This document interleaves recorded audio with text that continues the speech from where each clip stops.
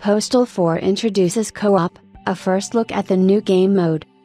Soon it will be possible to disturb the peace of residents in Postal 4 No Regrets in a large company of like-minded people. Running with scissors once again reminded us of Postal 4 No Regrets. An update is being prepared for the game, which will introduce a new mode. In Postal 4, you can play in co-op mode.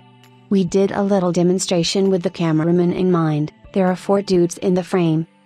The main character, which differ in the style and color of clothing. Players' nicknames are shown above the character models.